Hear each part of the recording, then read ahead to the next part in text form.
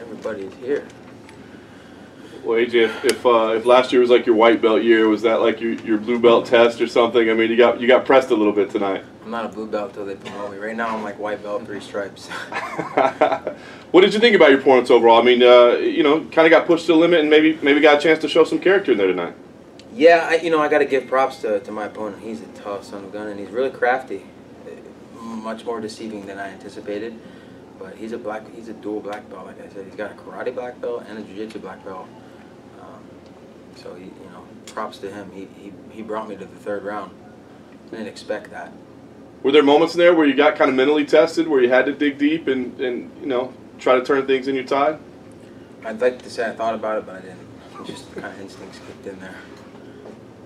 And I got to ask about the finish. I mean, it looked like there were multiple submission opportunities there. What exactly was it? I think they called it a triangle, but what was the finish there? I've been waiting for this moment my whole life. That's called the Agazarm. That's the Agazarm? That's my patent move. I learned that from my jiu-jitsu professor a long time ago, and just kind of made it my own. You've seen that finish in Polaris like 3 or 4 times.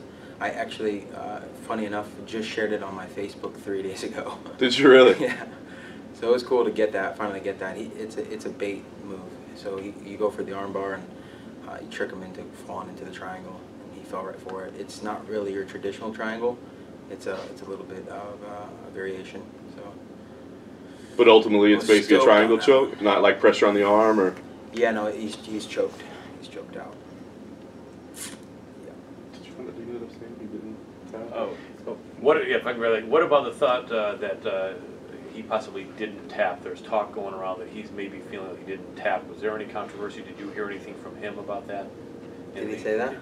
There's some talk. We're not sure. Some people on Twitter are saying that he protested, but we can't find anywhere where he protested. So we're just wondering if you heard something. Right. It looked pretty clear. It seemed pretty clear to you, though. You didn't feel that there was any. What did you think? It looked like he clearly tapped. We're not saying you.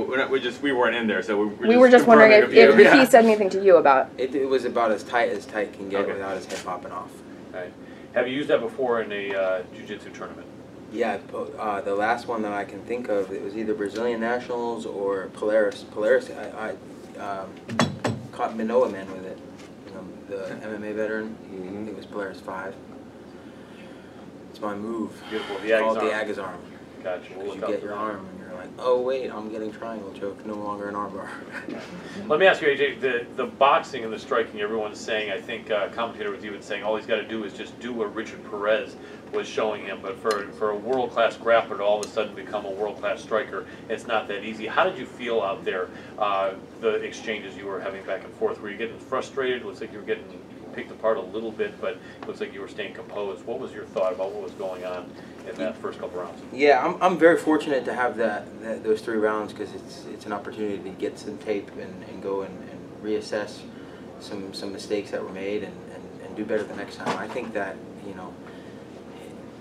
he's an impressive fighter. I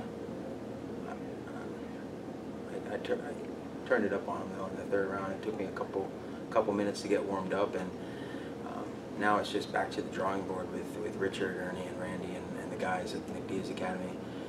And it's always good to have this kind of experience because you can draw on it. Training is one thing, but when you're going against a guy, and like I said, he's a tough guy, but this is the fight business, so you got to keep it serious all the way up until after the fight. And you're just like, hey man, thank you for the fight, because it's serious business for me. I can't fake that, and you can try, but you can't. It's as real as it gets. Your last post-fight interview, you mentioned about you need to be meaner. Yeah. Were you meaner tonight? Is this the mean? Did it look more mean? It did. I mean, did you feel like? I mean, but your fight last time looked pretty mean too. I'm just saying, like. Yeah. But did you feel like this was the, I don't know, the mean side that had to come out for these fights?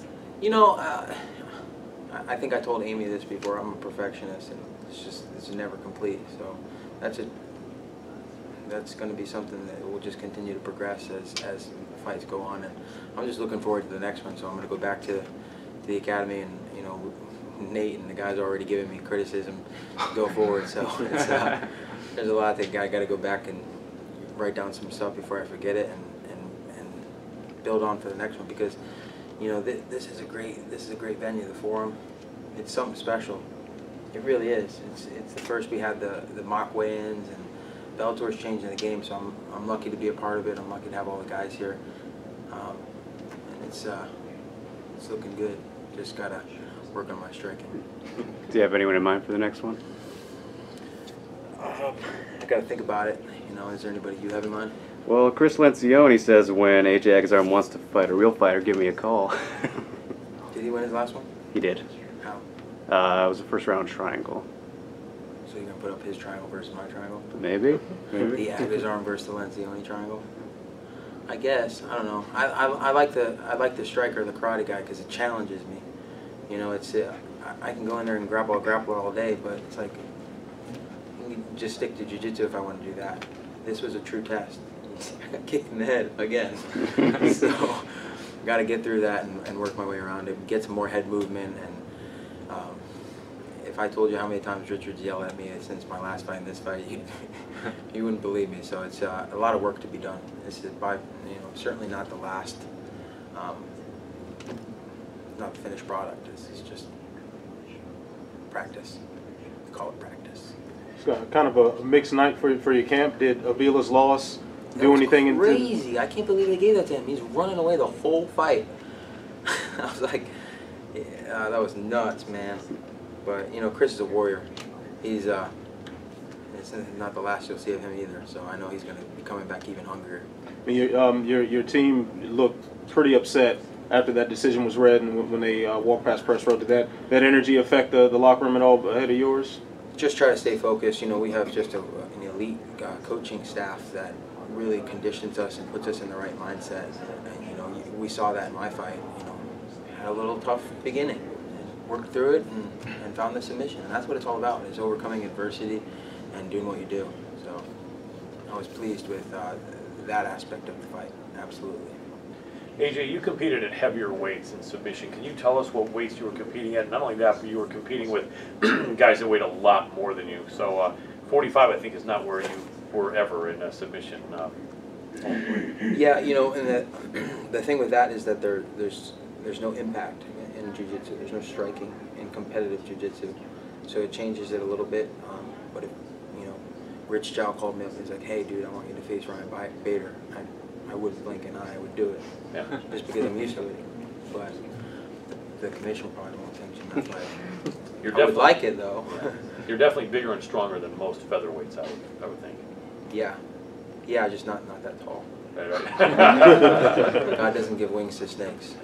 Last thing, you went to the Nick Diaz Academy. Jake Shields was never a really great buddy of yours. Was there any sort of a weird transition making that happen? Do you see him there? Did you speak with him before joining? Because it seems like that might not have been the place people thought you might have ended up, with Jake not being one of your favorite people. Jake's a great guy. The OG, fighter, wrestler, jiu-jitsu guy, and you know, he comes strong with the Nick Diaz army, so there's no question there.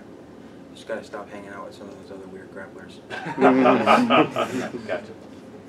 Was Nick in your locker room? I know he wasn't in your corner. Was he with you in your locker room tonight? Nick's always in my corner. Oh, Whether okay. he's president or not, he's always here. There's always sending me texts and reminders and little hints here and there, and that's the spirit of Nick Diaz. It's kind of looming when you don't see him, and it gives you those friendly reminders right when you need them. He's the OG of the OGs. So, thank you guys. Appreciate it. Thank you. Congratulations, sir. Appreciate it.